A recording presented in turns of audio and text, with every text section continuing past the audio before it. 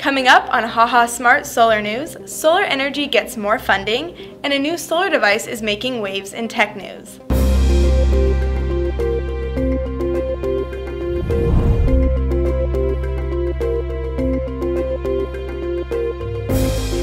You're watching HahaSmart Solar News.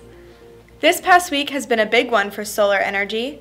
The U.S. Department of Energy announced another round of funding that is aimed to lower the cost of solar. This round of funding is the latest in a series of aggressive initiatives that the Department of Renewable Energy has promoted. The money will go to the National Renewable Energy Laboratory, which will match approximately the same amount in private sector funding for 11 solar energy projects.